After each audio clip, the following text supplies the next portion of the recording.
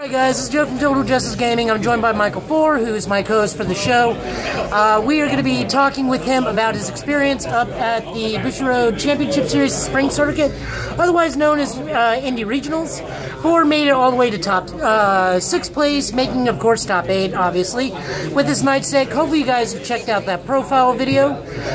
So Four, how was the tournament? Alright, so the tournament was good. We didn't do double elimination this time. We did Swiss, which I voted for because I feel like double elimination just takes a little, because once you lose twice, you're out, it's over. So I feel like doing Swiss, I encourage people to come, encourage people to stay longer and play.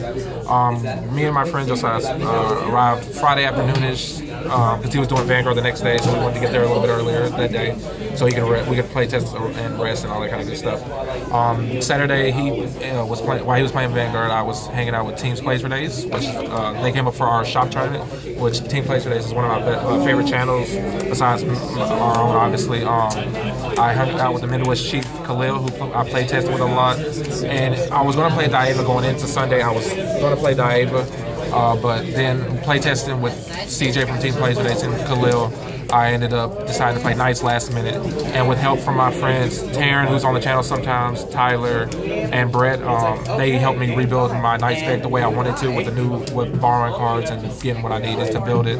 Going into that day, I was a little nervous because I've been to a lot of regionals and I've never I've top 8'd a lot and even top 4'd once, but I've never actually won. So I was going in that day wanting to win the whole thing this time instead of coming in just a little bit short. So without further ado, entering round 1, my first opponent was Eric. He played Battle Poets. Game 1, we kind of just aggressively rushed him down. We ended up equipping both Bestia and Eskimo, so when I link attacked, I destroyed his transformation he was transformed into. And game 2, it was a little bit close. It was a little bit closer, but then I ended up barbed wiring and just rushing out with my double item, Camille, El Quixote turn, and then going into Golden Age Impact form. So we stole the game on that one too. That was just a very aggressive game on our part.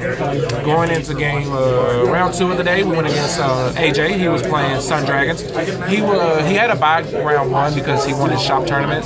So, but going into, as we were playing and talking, he was explaining to me that he just got back into the game. So he was playing his friend's ball deck. Game 1, we just rushed him out again. I mean, we went from 2 to 10 really quickly, and then we went on to game 2. He got me with the Barbarian Impact for game, and then game 3 we just El Quixote dead and crushed him for game.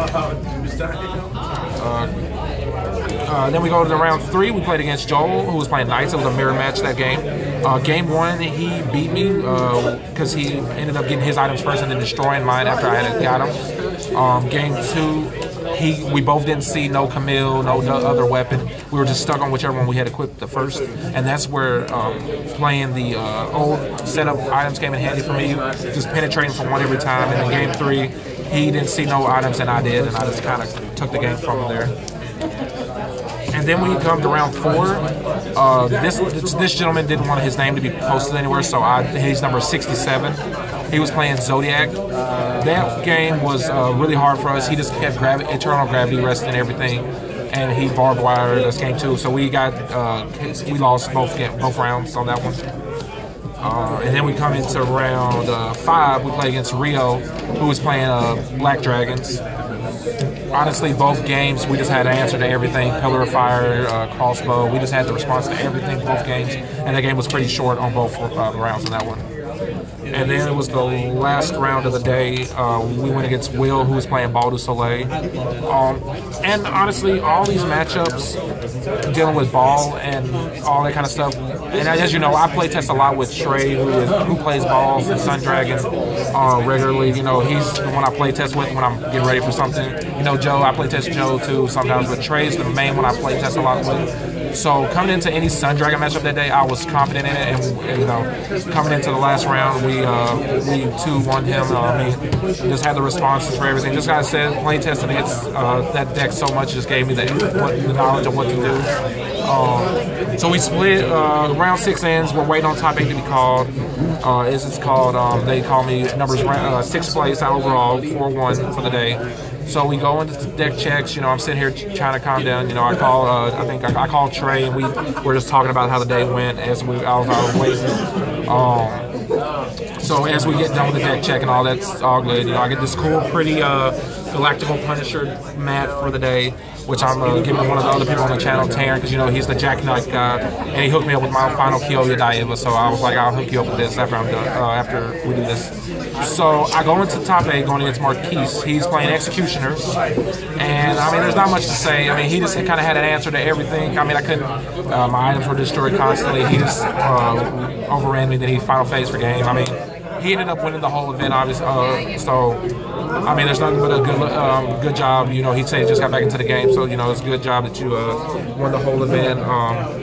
But I had really fun as the day ended. I spoke to Team Plays for Days and Khalil before leaving, and I told him we'd see him at the next one. I plan on going to more events because out of the channel, I go to more of the events out of everybody. So my plan is to win the one and then go. I want to go to the World Championship in Japan. This spring circuit just started, so I'm going to go to more, and I'll hopefully see y'all there, and we can talk and play. And I hope you like this, and I will see you next time. Well, I do have a question. So, out of all of your matches, what was your favorite one? The mirror match against Joel. We both were joking the whole time about how we were both locked on no item, no Camille.